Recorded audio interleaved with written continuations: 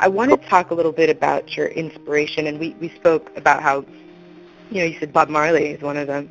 Now, we interviewed Papa San earlier this year, and he made a good point about Rastafarians and how they don't have a church, but most of what they do is music, and it serves as the driving force behind their religious movement. So it speaks to us because it says that music is undeniably powerful. What about the music of Bob, or like say Buju Banton, is organic enough to cause you and so many others to identify it as spiritual? And how is your work similar to that? Well, if my work is similar in any way, I'm honored. I mean, I think specifically Bob. I mean, as a writer, I'm absolutely he more than any other writer of all time blows my mind as far as how he integrated social climate, spirituality, and just sort of a lyric ready for the streets and the people. I mean, to capture culture, what that culture was going through, lean into God, lean into their God, Jah, and to also really be the voice of the people on the street. I mean, that's masterful writing in my mind. Like, that's exactly what I want to do. You know what I mean? I want to say, here's where society is.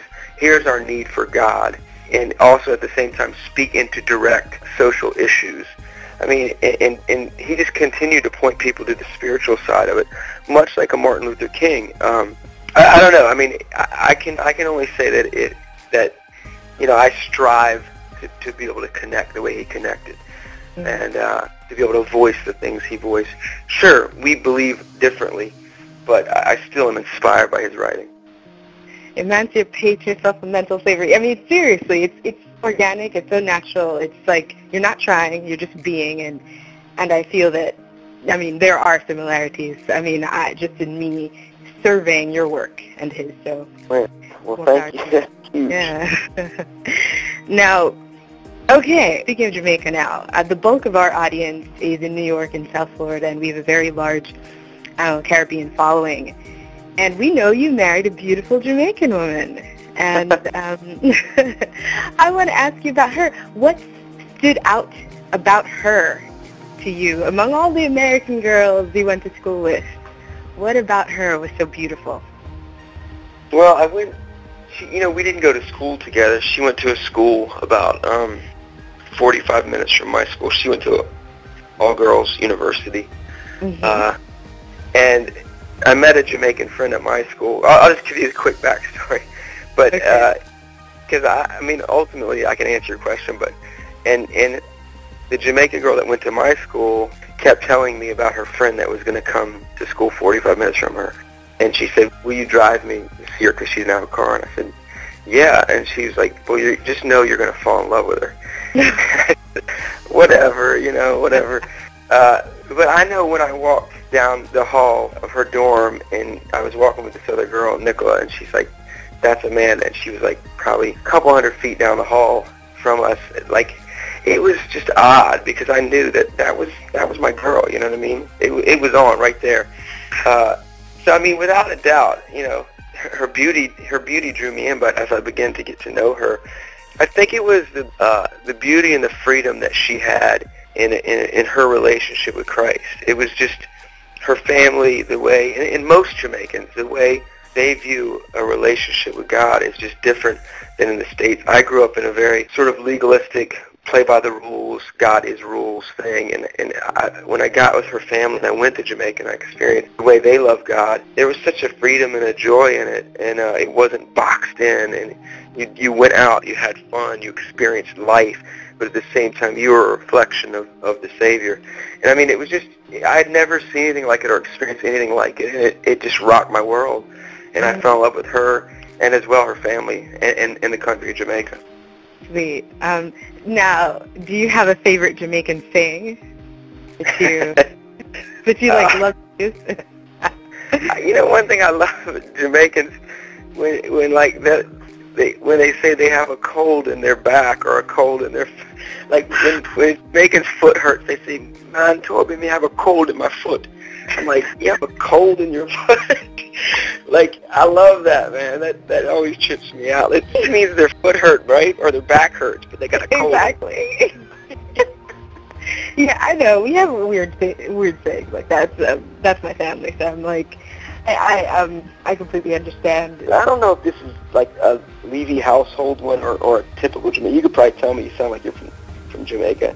Mm-hmm. They say greedy choke puppy. You know that one? Wait, say it again. Greedy choke puppy. Greedy choke puppy? I don't know puppy? If that's just, yeah, like in other words, the pup. No, what is it? Greedy choke puppy. Yeah, like the greediest puppy, like, you know, trying to get the most out of her mom. It's like the puppy's and it chokes and dies because it was being greedy. Like, anyway, No, seriously, like that. That's how weird the sayings are. I'm so glad that you brought up one like that.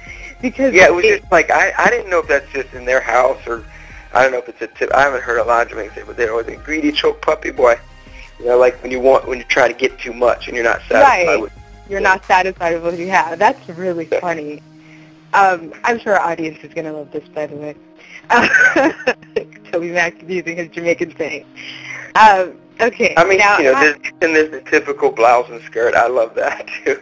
I still don't know what it means. But yeah, it's like it's almost a swear, but it's not, and I love saying it. Yeah. I mean, Americans can get by with that for sure. You know what I mean? Because you just say it, and they're like, "What'd you just say?" Exactly.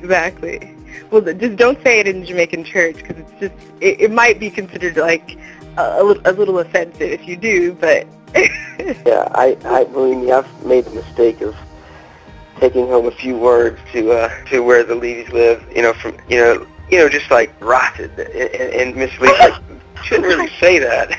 I'm like, really? I just thought it meant dang. It's wow. Oh, and did you say it in like church circles or was it just like? Well, no, I just said it at their house. I said it in the house, yeah. Believe me, I was careful not to go into the other R.A. Word. Oh, thank God. I'm not going to break down the Ross or anything like that. Oh, thank God, Toby. He just... Yeah. But rotted is a little less than that, right? No, it is a little less than that. It's closer to darn, but I think it's still a swear. But okay. you don't want to use it, you know, in circles that are a little sensitive about language, and definitely not around children.